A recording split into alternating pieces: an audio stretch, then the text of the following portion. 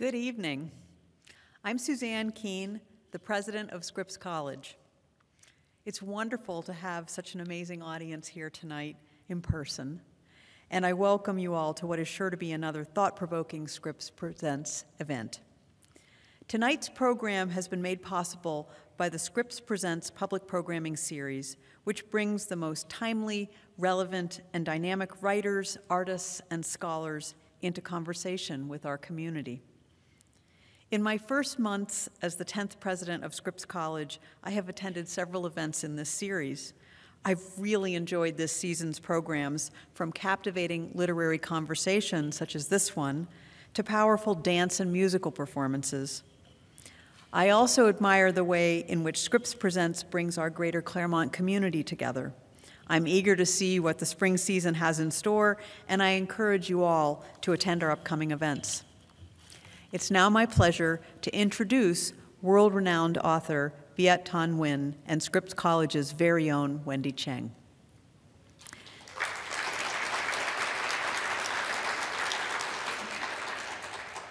Viet Thanh Nguyen is the Errol Arnold Chair of English, Professor of English, American Studies and Ethnicity, and Comparative Literature at the University of Southern California. He is the editor of the Displaced Refugee Writers on Refugee Lives and the Library of America volume for Maxine Hong Kingston, and he has co-authored Chicken of the Sea, a children's book with his six-year-old son, six-year-old at the time of the writing, I believe, Ellison. His most recent novel, The Committed, continues the story begun in The Sympathizer, which is a New York Times bestseller and Pulitzer Prize winner for fiction. He's also the author of the best-selling short story collection, The Refugees, and most recently has been the recipient of fellowships from the Guggenheim and MacArthur Foundations. Other honors include the Dayton Literary Peace Prize, the Edgar Award for Best First Novel from the Mystery Writers of America, the Andrew Carnegie Medal for Excellence in Fiction from the American Library Association, the First Novel Prize from the Center for Fiction, a gold medal in first fiction from the California Book Awards, and the Asian Pacific American Literature Award from the Asian Pacific American Librarian Association. In short, we will soon have a star on our stage. And we are very proud that we will be joined by one of our own stars, Wendy Cheng, Associate Professor of American Studies and co-chair of American Studies at Scripps College. Wendy's research has focused on race and ethnicity, comparative racialization, critical geography, urban and suburban studies, and political activism of Taiwanese student migrants to the U.S. Her book, The Changes Next Door to the Diazes, Remapping Race in Suburban California, develops a theory of regional racial formation through the experiences and perspectives of residents of majority non-white multiracial suburbs. It won the 2014 Book Award from the American Sociological Association section on Asia and Asian American. Her co-authored book, A People's Guide to Los Angeles, for which she was also the photographer, provides a guide to sites of alternative histories and struggles over power in Los Angeles County. Before I welcome these two to the stage, I want to give you a few important housekeeping notes. First, please make sure that your cell phones are silenced. We also ask that you refrain from flash photography or recording this event. Following tonight's program, we'll take questions from the audience. Please make sure that you share your question in the form of a question and keep it succinct. We want to get to as many of you as possible, and that will help. Now, without further ado, please join me in welcoming Viet Thanh Nguyen and Wendy Cheng to the stage.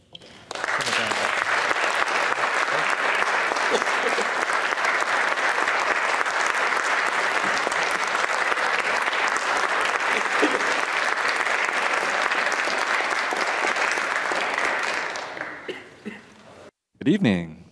Such a pleasure to be here with Wendy. We've known each other for a very long time. It's so great to be here with you, Viet. Good evening, everyone. I had the pleasure of getting to know Viet as one of my mentors in graduate school many, many years ago, and he has had a lifelong influence on who I am as a scholar and a writer. Tonight, Viet has generously agreed to talk with us about and share some personal photos from some of the places and the eras that have shaped him as a writer and a person. Before we do that, though, I'd love for Viet to share about what he's working on these days. So I know that there are at least two exciting developments. First, that you recently finished another book, which you've described as a work of both memoir and criticism, and that the main casting for the Sympathizer HBO TV series has just been completed. Could you tell us more? Yes, I know you all applauded for the TV series, but not for the memoir. Got it. Could you tell us more about each of these, as well as any other projects you're especially excited about these days? All right, let's get the boring stuff out of the way first. The memoir. I'll read a little bit from it tonight. Honestly, the most terrifying book I've ever written. I don't know how many of you have thought about writing diaries or memoirs or anything like that. It's something I never wanted to do. And it came about because my agent, my editor said, oh, you've written all these essays, why don't you just put them together and make a nonfiction book? I said, you're going to pay me for this? He said, yes. So I said, okay, I'm going to do this. And then, of course, once I started doing it, I realized I can't just slap together a bunch of essays. I need to tell a story, and that story was about my family and me, and you'll get a glimpse of that. And then the TV series, yes, for those of you who haven't read The Sympathizer yet, shame on you. Now, there's a TV series, and what that means is you never have to read The Sympathizer. You can just watch it on TV. And so it's obviously awesome in a lot of ways. On Saturday, for example, I had lunch with Robert Downey Jr. and Sandra Oh. I just wanted to be able to say that, And then for those of you who know something about Korean cinema, Park Chan-wook, our director, was right across the table from us. If you haven't seen his most recent movie, Decision to Leave, which is out in the theaters now, you should really go see it. He won Best Director at Cannes for this sort of Hitchcockian murder drama set in Korea. He's amazing. And his film, Old Boy, was a major influence on The Sympathizer. And then there were all these young Vietnamese, American, and Vietnamese Australian actors who've been cast for the TV series. And so there's so much excitement about this, and I feel it too. And part of, you know this as a scholar, you can write a really good book, like a really good novel, and you'd be lucky if you sold tens of thousands of copies, but you can make a really bad TV series or movie and millions of people will watch it. So there's a lot of power to TV, cinema, Hollywood that we're going to try to exploit. But there's a lot of pressure as a result of that too. So just a quick follow-up to that. What is it like working with Hollywood after having critiqued Hollywood's depiction of the Vietnam War and Vietnamese people for so many years? Well, if the TV series sucks, it's their fault. If it's great, it's my creation. So I don't know. I mean, all of my interaction with Hollywood has been that people are very smart. Maybe they're very dumb people, but they've kept them away from me. So people are very smart. They're very business savvy. They're market savvy. And they're art savvy as well. And the complication is that when you're a writer, whether you're a poet or a memoirist or novelist, it's all pretty much you. And this is why fiction and poetry can respond very quickly to the social and political crises of our time, because all it really takes is a writer's time and their life, which doesn't count for anything. But when you're doing TV or cinema, it's millions of dollars are being invested. So even though there are all these very smart people involved, they're concerned not just about the art, but they're concerned about the market as well. And that's something that I'm not really used to thinking about. But it's also a collaborative effort, and that's also something I'm not used to dealing with as well. I become a writer because I don't like people. And then when you're in Hollywood, you have to at least have some liking for people because you spend all this time with them. So the collaborative process is interesting because I'm reading all the scripts. I'm not involved in writing the scripts, so there's all these other people writing the scripts, and they're making changes to my novel. And I have to take a step back and think, well, these are smart people. They're going to do this for a particular reason. I have to trust them. A lot of them are Asian Americans who are involved in the writing of the TV series. And so that's a whole new dimension of being able to hopefully trust in people who have similar aesthetic and political and cultural sensibilities. Great. Thank you for sharing more about that. Okay, so let's take a look at the first photo that Viet has generously shared with us. So can you tell us about this photo, Viet, and why you picked it? Well, the little boy is me. I believe I'm somewhere between 2 and 3 years old, and I'm holding my mother's hand.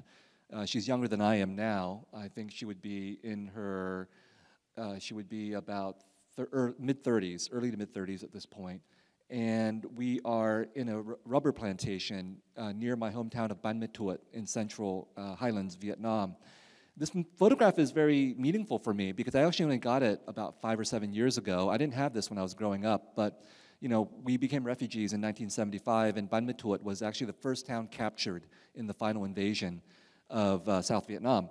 And my mom fled with my brother and me. My brother is 7 years older. My dad was already in Saigon, so we were cut off, and my mom had to make this life and death decision.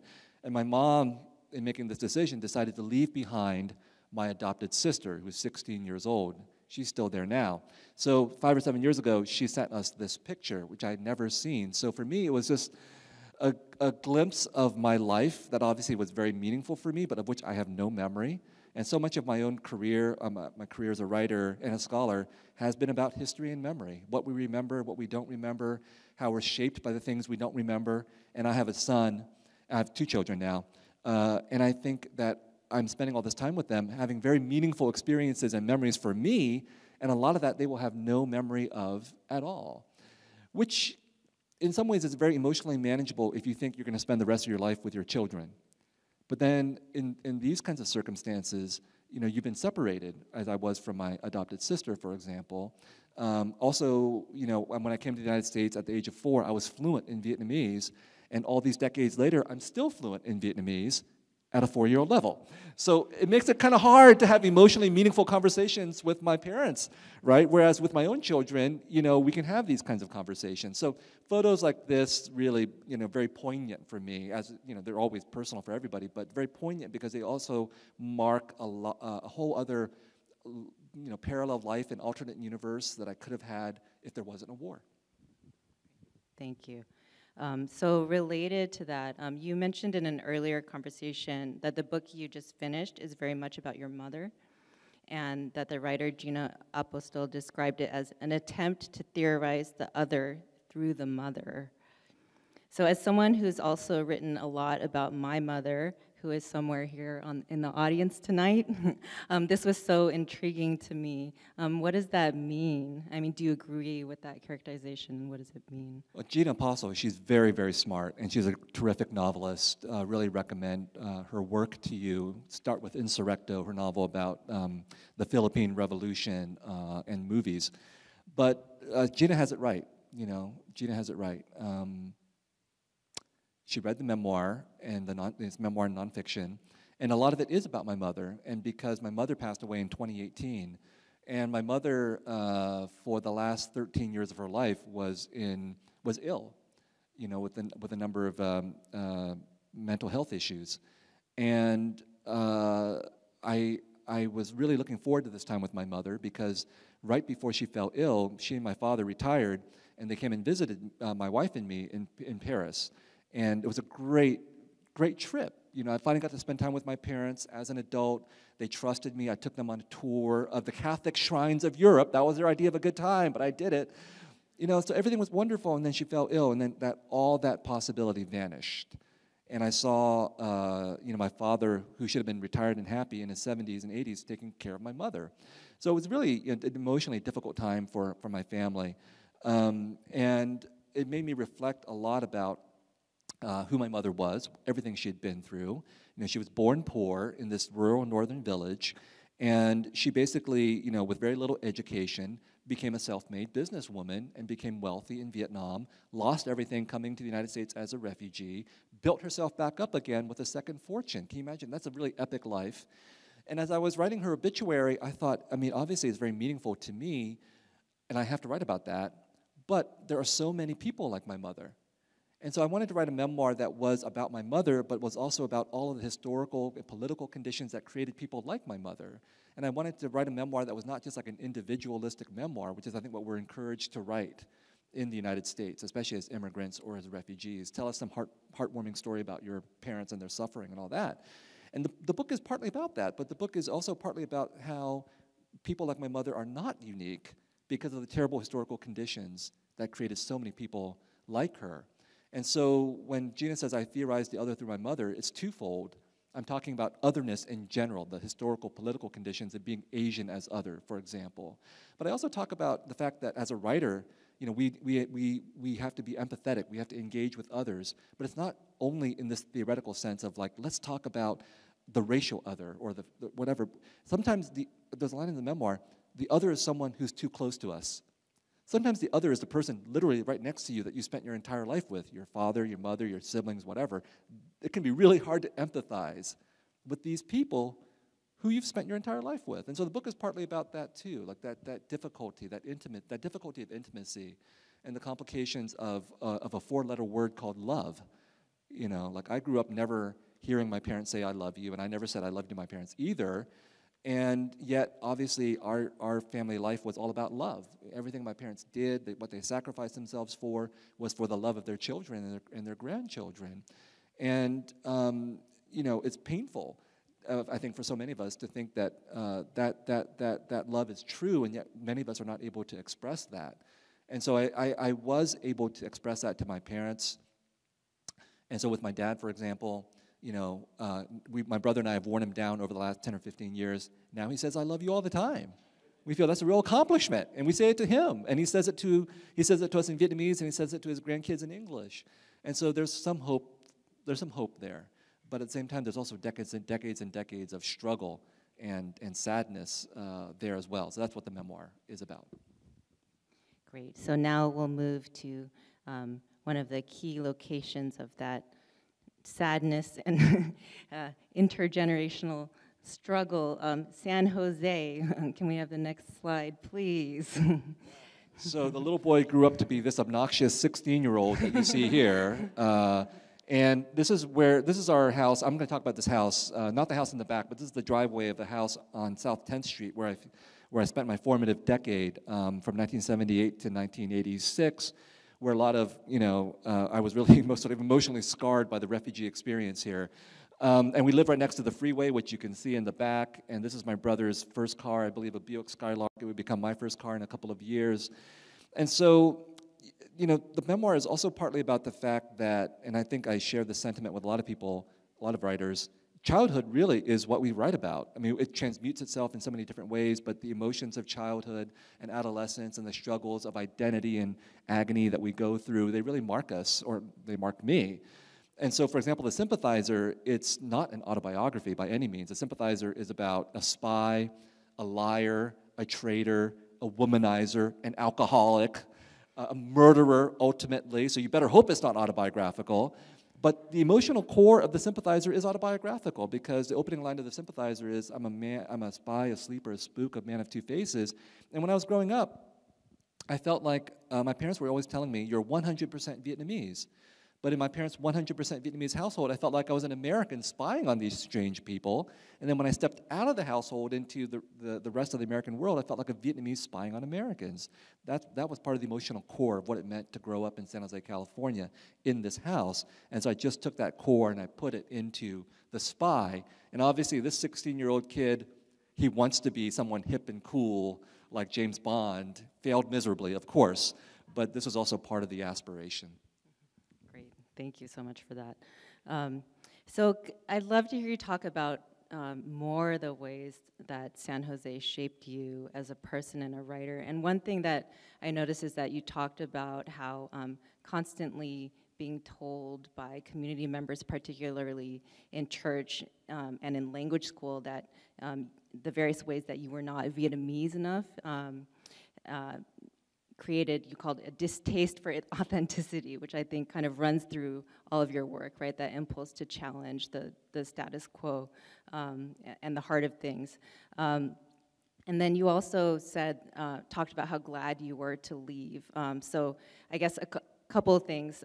One is, what are some of the perhaps not obvious ways San Jose shaped you as a person and as a writer? And then have you made your peace with San Jose? Well, you know, my parents said I was 100% Vietnamese, but then every other Vietnamese person thought I was a banana.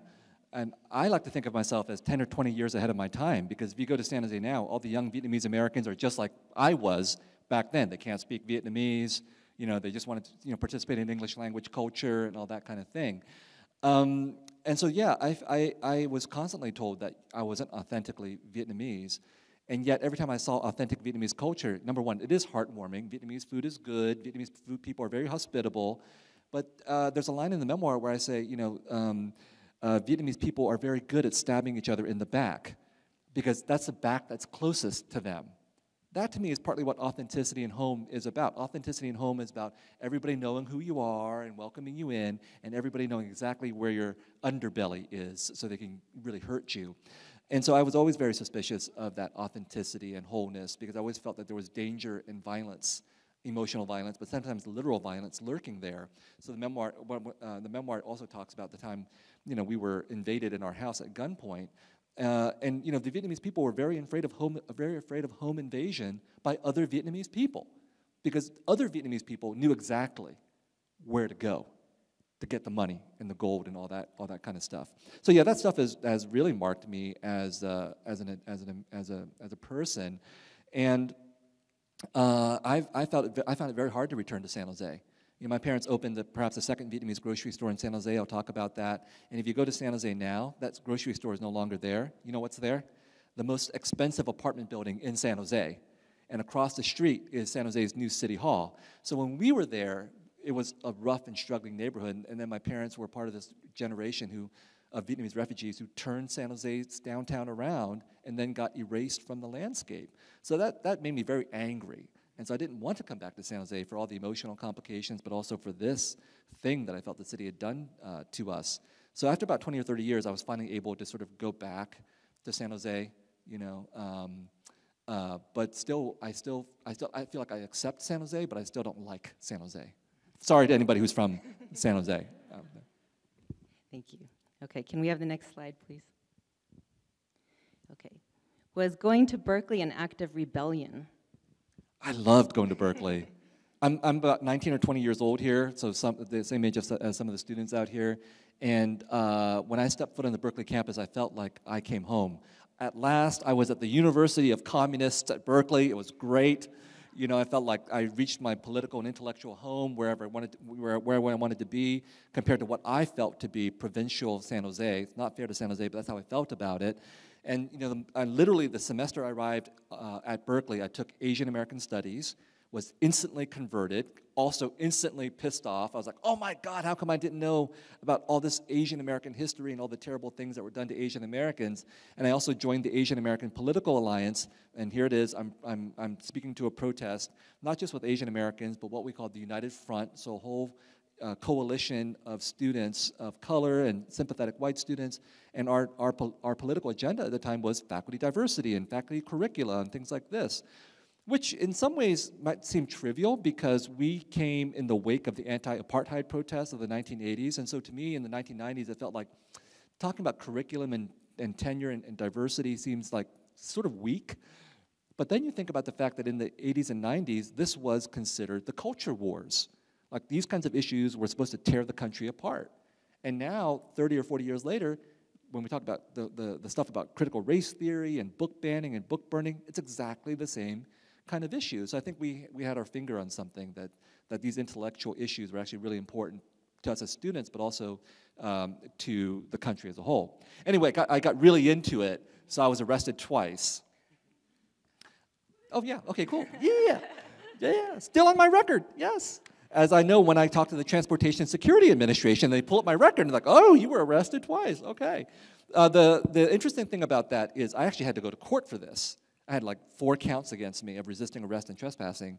And Professor Ling-Chi Wang, my professor at Berkeley, well, he was connected. So he got me a lawyer, a pro bono lawyer, Garrick Liu, who with his partner Dale Minami had a few years earlier won Japanese redress and reparations. So they were a really significant civil rights law firm.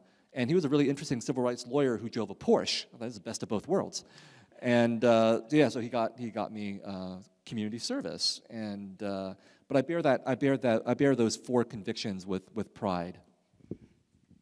Excellent, great. Yeah, so I wanted to ask you a little bit more about how kind of coming into your Asian American identity as a political identity maybe affected or shaped how you then thought about Vietnamese identity moving forward. So, the Vietnamese refugee community then and very much now were deeply shaped by anti-communism because most of the people had fled from communism and really hated it. And so the community was very conservative, and I also grew up as a Catholic. So Vietnamese Catholics are very, Catholics are conservative, anti-communists are conservative, so Vietnamese anti-communist Catholics are really conservative. And so I grew up with that as my upbringing. And then you go to Berkeley, and it's obviously much, much more radical.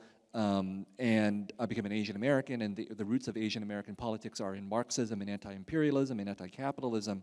So there's a conflict there between being an Asian American and being a Vietnamese refugee. And that was actually really productive for me, because I think a lot of people who became Asian American studies academics have this idea that being Asian American is always about being radical.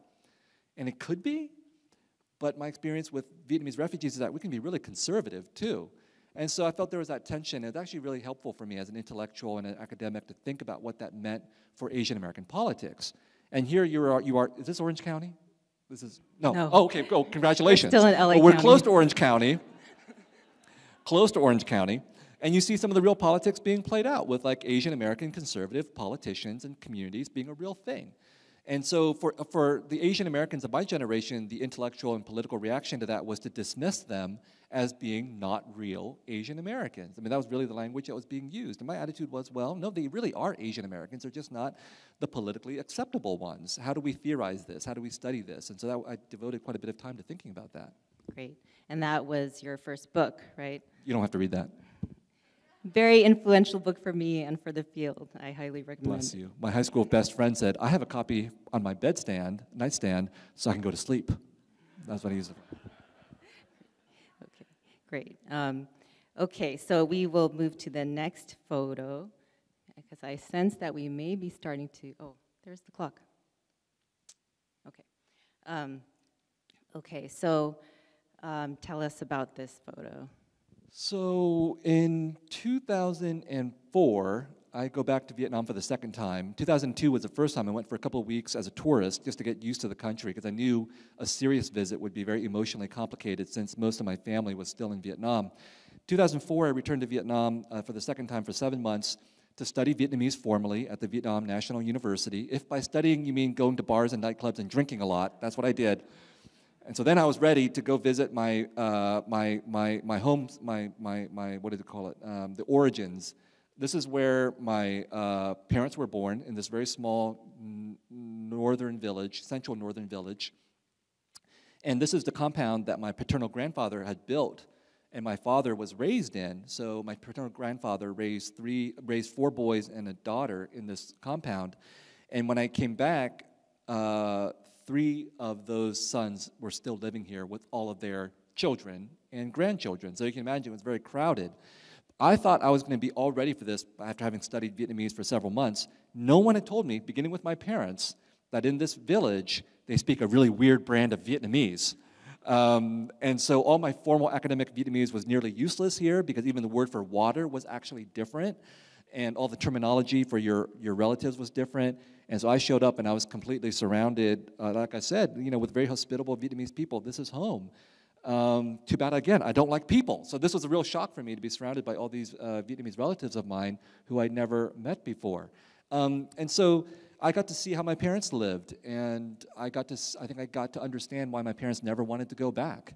Like me fleeing from San Jose, I think the equivalent was them leaving this little rural northern village, and then, after 40 years, you're inevitably changed by having been in the United States for so long, living in the suburbs, and then you come back, and, my Vietnamese language teacher said, oh my God, they have running water and electricity. That's amazing. Like, in most of this area, there was no running water and electricity. So that was the kind of place where my parents grew up.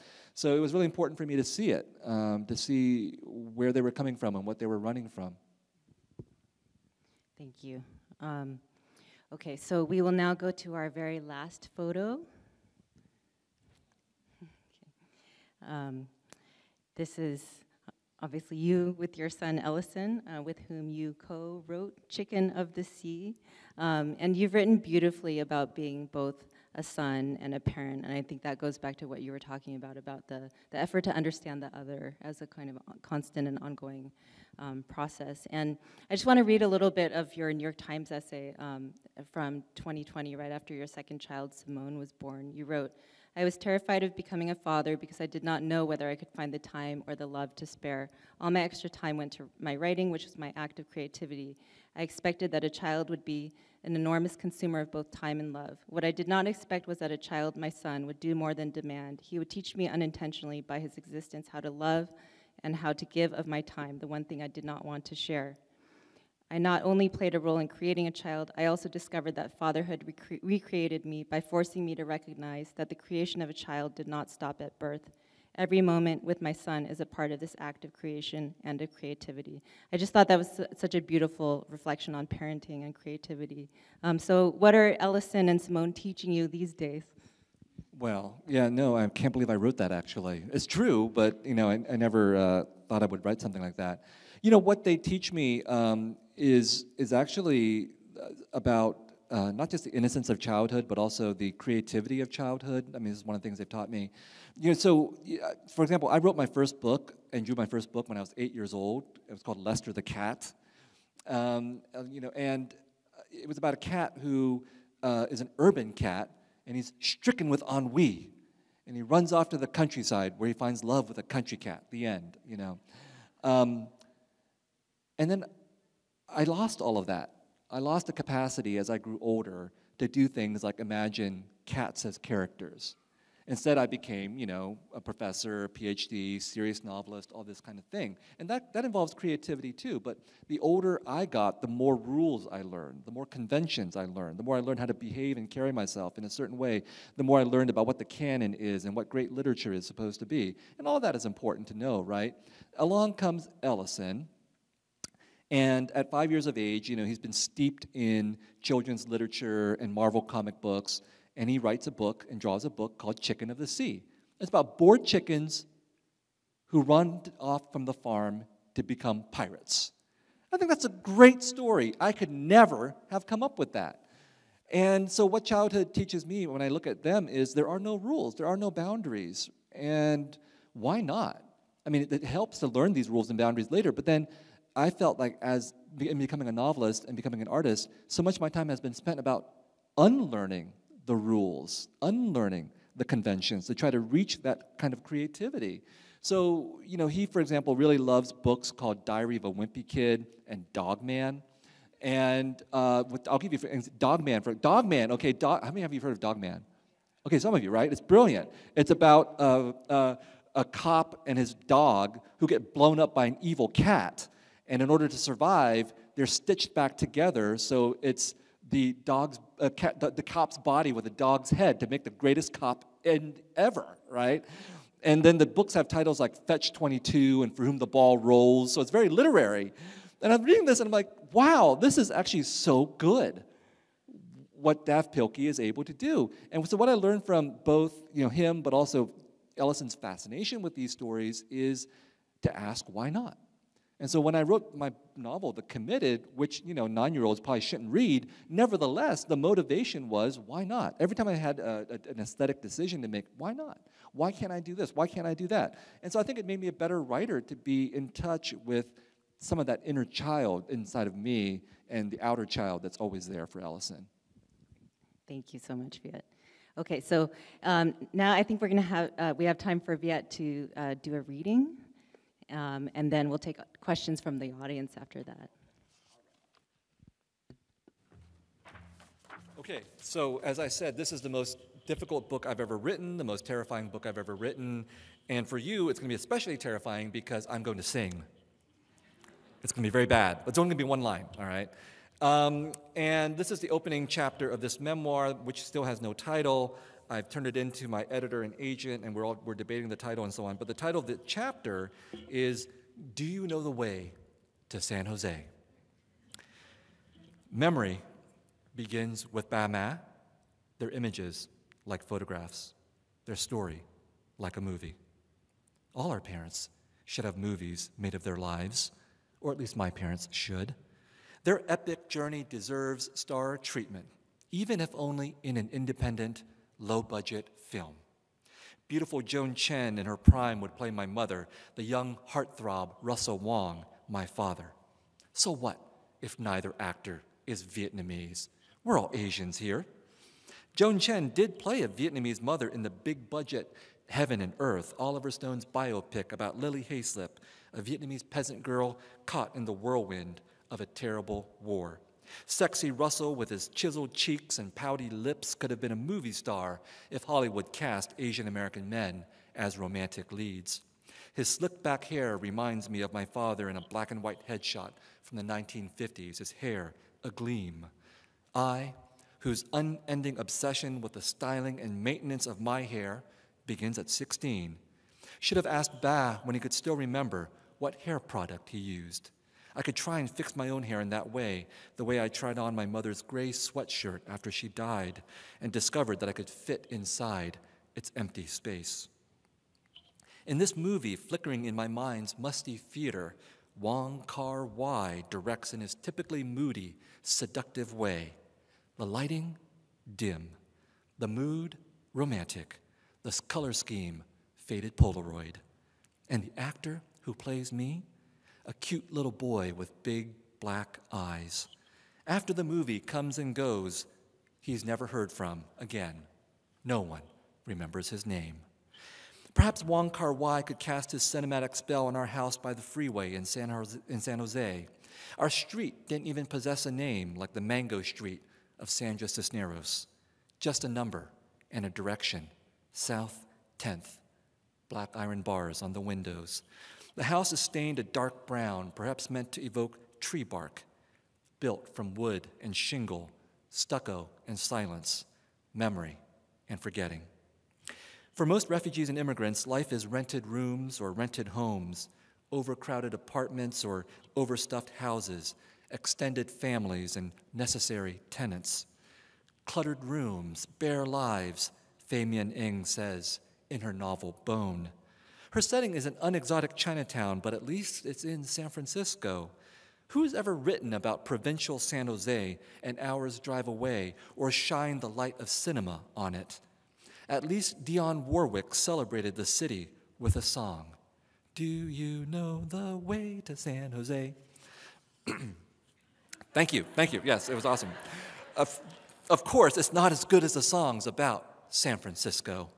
Dionne Warwick herself admitted it. It's a dumb song, and I didn't want to sing it. Still, her song won a Grammy, sold millions, was a global top 10 hit in 1968. While people sang along to their home hi-fis or in the comfort of a wood-paneled station wagon, American soldiers, commanded by a Mexican-American captain, murdered 504 Vietnamese civilians in My Lai, 3 years before my birth. A decade after Dionne Warwick's song climbs the charts, we arrive in San Jose from Harrisburg, Pennsylvania, where we had lived for the first 3 years in the United States.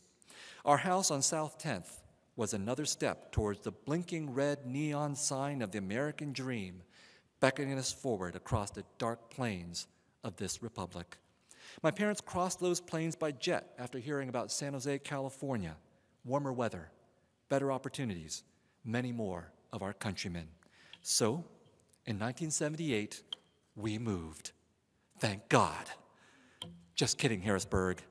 I don't even believe in God. And so what if San Jose had a song and you don't, Harrisburg? No one needs directions to San Francisco.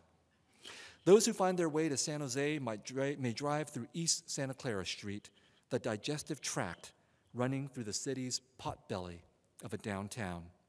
It is on this street that Ba Ma opened the city's second Vietnamese grocery store, the belly button of the city's potbelly. My parents call it the Saigon Mui. White rice in 50-pound sacks are stacked to the rafters. In the back, a butcher hacks at fish and meat while stamped prices in purple ink on cans of grass jelly and lychees in syrup. Coco Rico coconut soda in green cans. A machine for grinding coffee whose aroma mixes with the rice. JVC stereos with cassette players in boxes behind the counter, which my parents send home to our relatives who sell them for cash. Why do they need cash? And why can we not send cash if they need it? My life with Ba Ma, defined by questions I never ask. Under the glass counter are Chinese martial arts paperback novels translated into Vietnamese, which my brother can read, but I can't and never will. I'm 8. I can and do eat all the Chinese donuts and fried sesame balls I want, as well as Danish butter cookies in blue tins and sugary ladyfingers and chocolate-covered cherries that pop and ooze in my mouth. I have everything I need, but almost nothing I want. I don't want Catholicism, but my parents enroll me in St. Patrick's School a few blocks south, a Vietnamese boy wearing Irish green corduroys and an Irish green cardigan with a shamrock on its pocket. I turn out an atheist. Don't tell my father, whose Catholic name is Joseph, same as mine. My mother's Maria. Like many other immigrants and refugees before them, Ba Ma become human sacrifices, throwing themselves onto barbed wire so I can walk across their backs. They work relentlessly, almost every waking hour, almost every day of the year except for Easter, Det, and Christmas. One way I know now that they love my brother and me is that they only occasionally make us work at the Saigon Mui.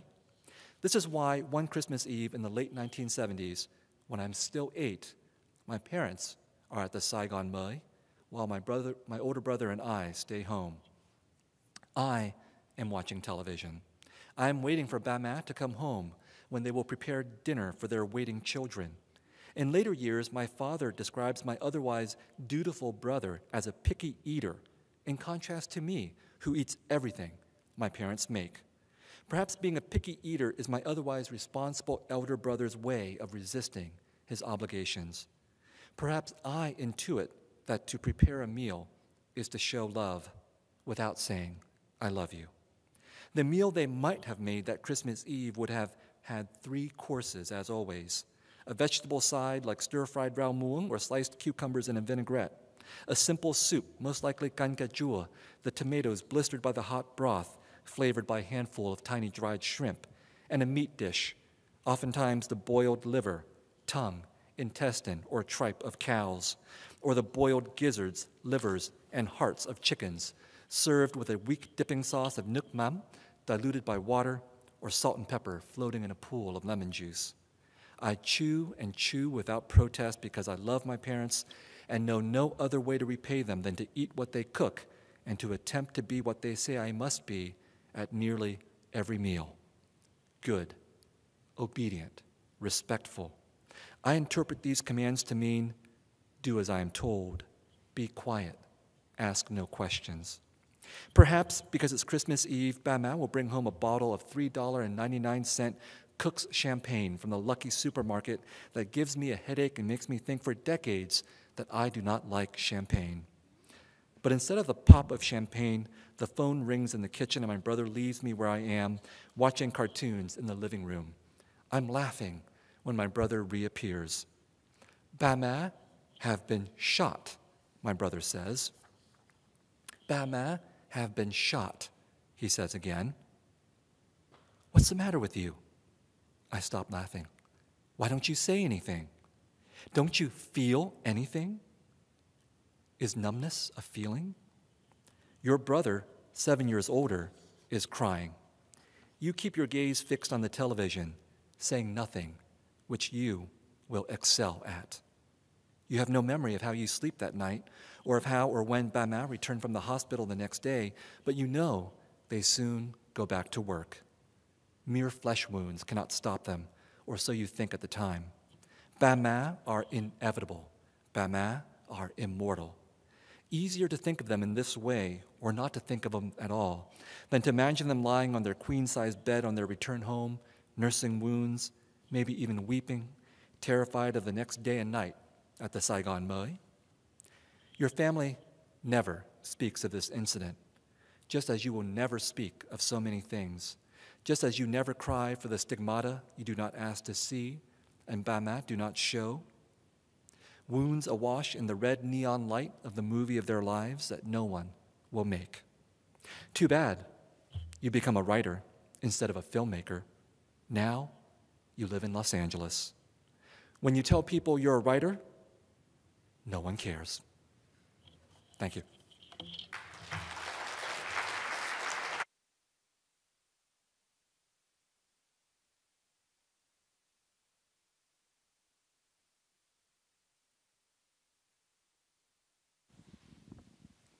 Okay, so we are now opening to questions from the audience, and I think there should be a couple people roaming around with microphones.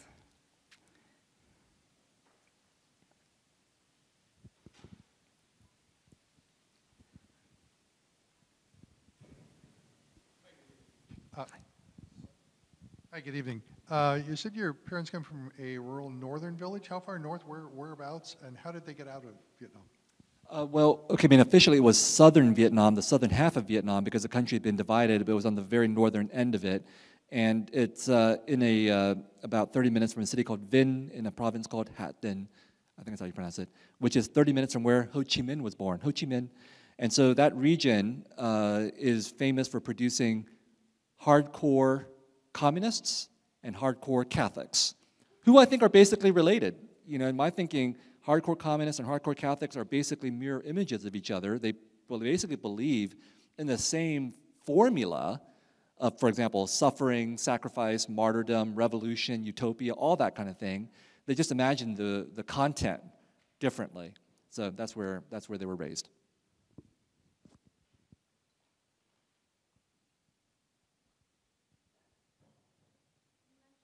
Up in a conservative Vietnamese household and experiencing an ideological shift when you came to Berkeley and began taking Asian American studies classes.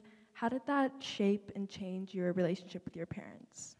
Well, you know, I'd always been used to living a secret life with my parents. I don't think this is that unusual. Maybe it is, I don't know. But it seems to me that a lot of us who are refugees and immigrants, and maybe others, you know, we grow up having to negotiate between parental expectations, community expectations, and our own desires. Now, if those things merge, that's awesome. I don't know too many people like that. Usually there's some kind of divergence to some degree or in another. And in my case, again, the way I coped with it is to be the man of two faces and two minds. I grew up with an experience of duality. Basically, I was a liar, okay?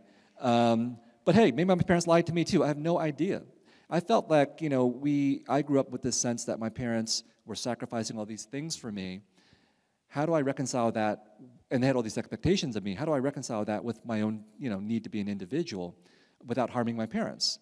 So I thought, okay, well, if I lie to them and present a different face to them, that's for their own good. If they're happy and they don't know what's going on, then there shouldn't be a problem, should there? So I don't think my parents ever knew, for example, about my own political inclinations, my intellectual transformations, or the fact that I got arrested. I never talked about any of that kind of stuff. And so the duality, I felt, was just my way of coping with the racial and political realities of the United States, but also with the realities of this household. And I felt that, yes, it was an act of deception, but it was also an act of protection, protecting myself, but also protecting my parents as well. Because, for example, do they really need to know I'm an atheist? What benefit is there for them, these very devout Catholics, to know that their son has rejected the God who's very important to them? So that's not a battle I thought was important to fight, right? So I would go home, I would go to church, I would go through all the rituals and everything, and outside of that, I would never go to church. You know, my son, when he was born, my father, my parents demanded that he be baptized. I baptized him. Great. You know, but I never take him to church. So everybody's happy, right? And that to me was the most important thing, was how do we make everybody happy in this household, given all the sacrifices that have gone around. And I just assumed that, you know, my parents were also possibly withholding things from me as well that I would never know about. And the definition of a secret really is that no one knows about it. If someone knows of a secret, by definition, it's not a secret, right? And so who knows what kinds of secrets were circulating in the household.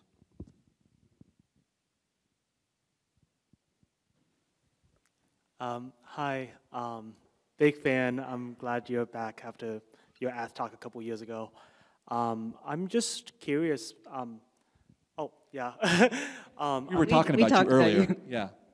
Okay, I'm a little nervous now. I'm even more nervous now. I believe the first time we met, you called me like a really old guy. You called me Bak, is that right? And then you corrected me and told me to call you Ju. Yeah. So I For those of you who appreciate know Vietnamese or any kind of honorific system, it's kind of rude to call people by a term that is not appropriate. So I've now reached the age where some young people will call me the equivalent of what they call their grandparents. I'm like, no, don't do that. Call me by uncle. Yeah. Okay.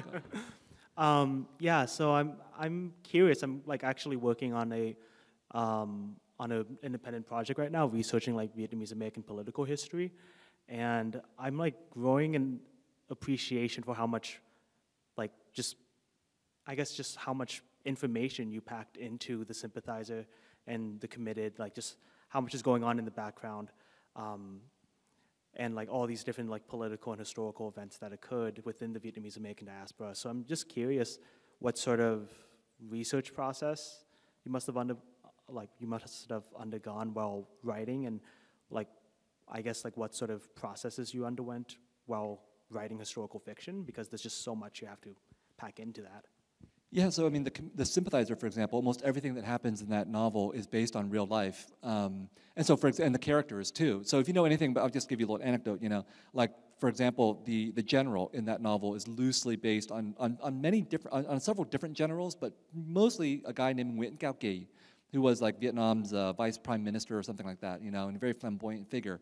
The irony of it is that Nguyen Cao Ky produced a woman named Nguyen Cao Nguyen, who is famous in the Vietnamese American community for being the host of a show called Paris by Night.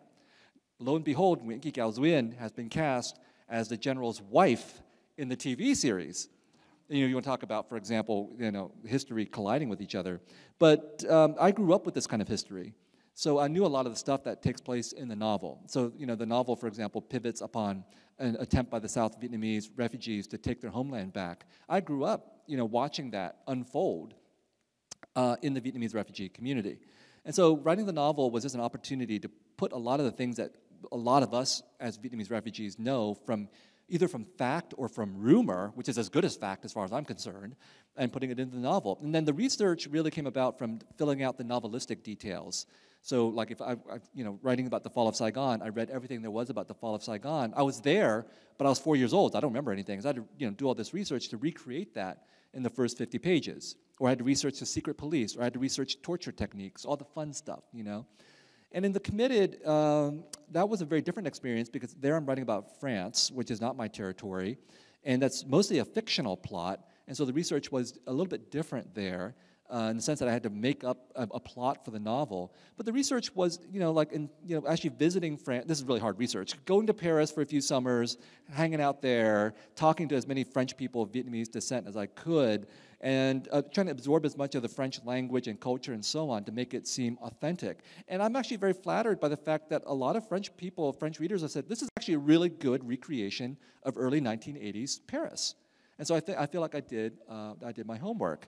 So it's always a tricky question when you're a writer and when it comes to research, because I think it's possibly easy to do so much research that you never get around to the writing of the book. And so with the Sympathizer, it was always, and with the Committed, it was always do enough research to get started with the writing, and then when I get to some part of the story where I know I need to do more research, I'll do that then. And so I would just space things out. I would pace things out as a way of making sure that I was also writing at the same time.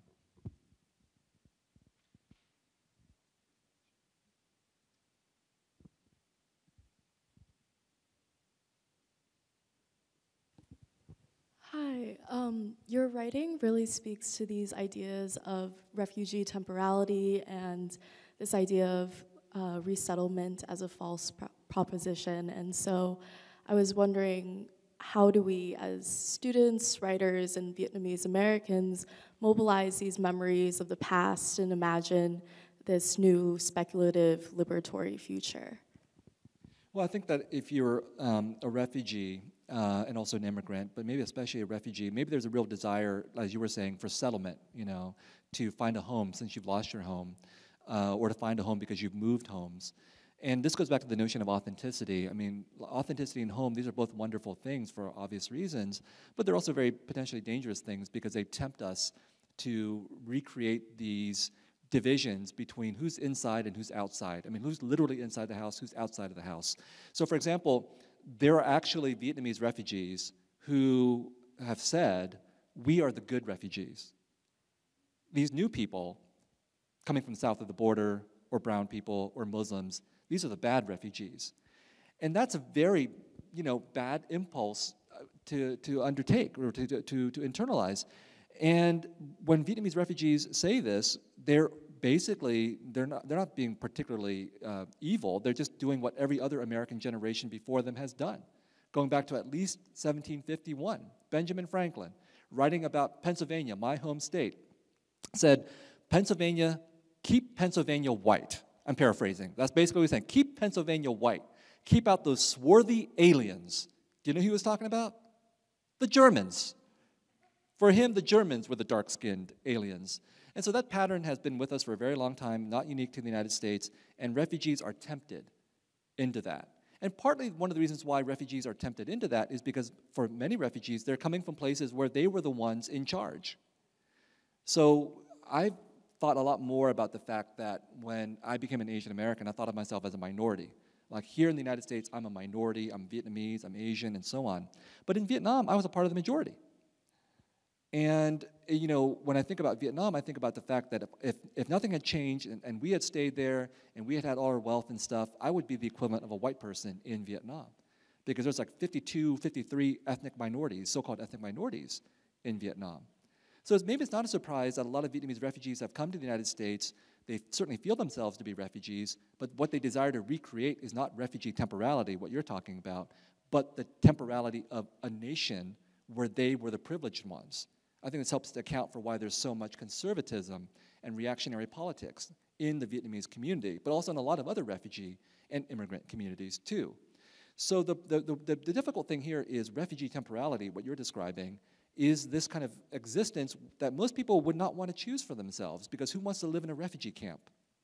No one, I don't think.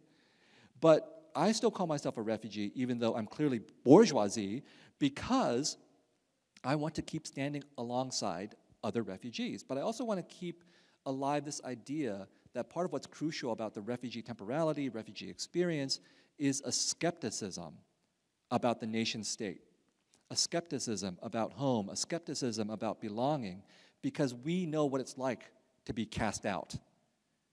And the response to that should not be, let us in and keep everybody else out. The response should be, let's try to figure out this other time that you're talking about, the more utopian time of what it would be like to have a world where nation-state borders wouldn't matter and don't exist. That's what the experience of refugees prophesies. But for now, the experience of refugees serve as a deterrent versus a sign of what we should be embracing. Okay, I think we can take one more question.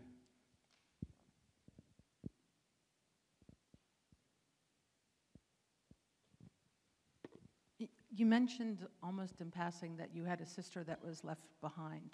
Is there a story that you can share about that, and did that impact your relationship with your parents or your sense of security when you arrived in this America as a refugee?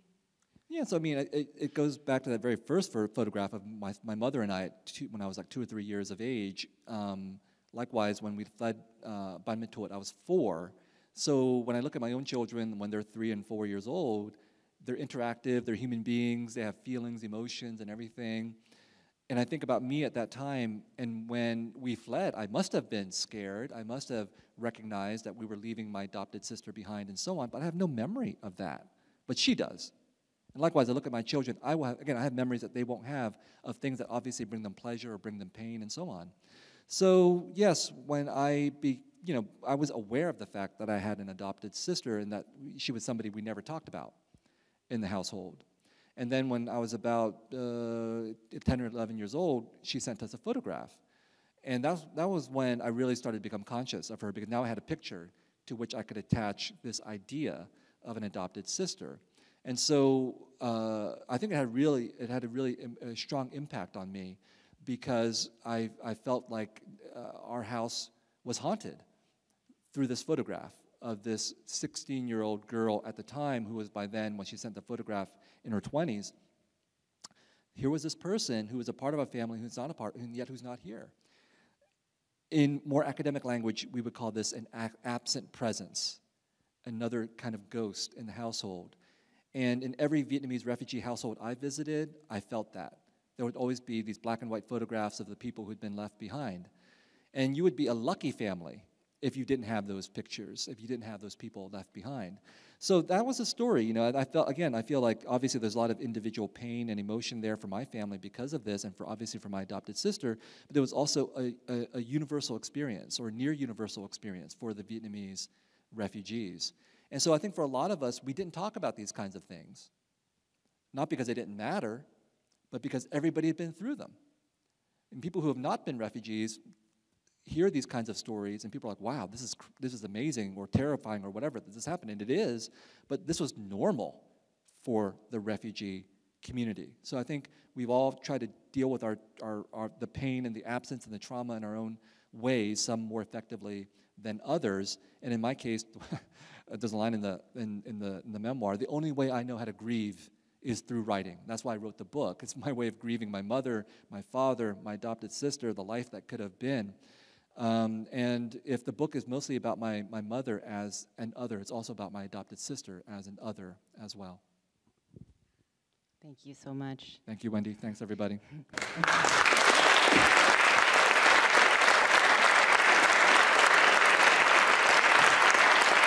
I believe I get to sign books. Viet will be signing books in the lobby. I'll see you there Thank in you 30 so much seconds. for coming.